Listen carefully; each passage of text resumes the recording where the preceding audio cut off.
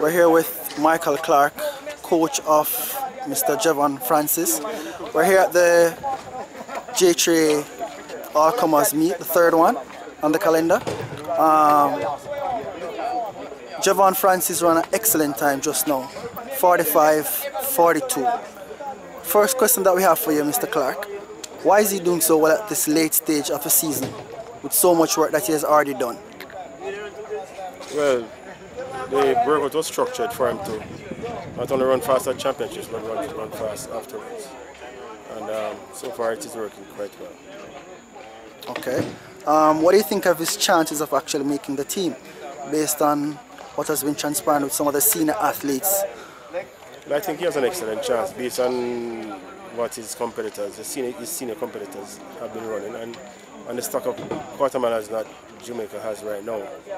If he repeats anything close to what he did just earlier, then he should be in the top 6, which is part of our objectives. Okay. Any specific time that you think that he may be able to run for trials? Can't put a finger in it right now, but the objective is for him to be in the top 6. Not lower 45. You don't really want to put that time. Anything better than 45, 42 would be another major achievement. Okay. Based on his training, I mean, what are some of the time that he's running now in training? No, well, training times are basically nothing special as yet. We are not yet in the final phase of preparation, so there's nothing special to really talk about in terms of predictions and so on. Okay, we recognize that you had put him in a 200 meters just shortly after he did his personal best. Any particular reason why? Working on more speed training?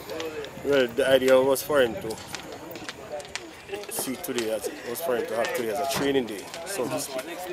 And that was it is, to see where he's at with the 400 and probably get some experience running with the bigger guys and to put a 200 under his belt to get in a bit of a work because he's a bit behind. He had chicken pox for a couple of weeks, which set him back for a couple of weeks, so he's just recovering, I think, sufficiently from the chicken pox. Okay, so the 47 that he ran last week, 47 low that he ran last week, that was basically a jog in the park for him technically.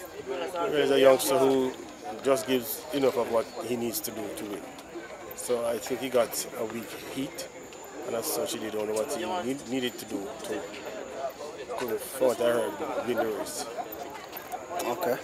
All right, thanks so much, Mr. Clarke, and all the best for the rest of the season. My pleasure. All right.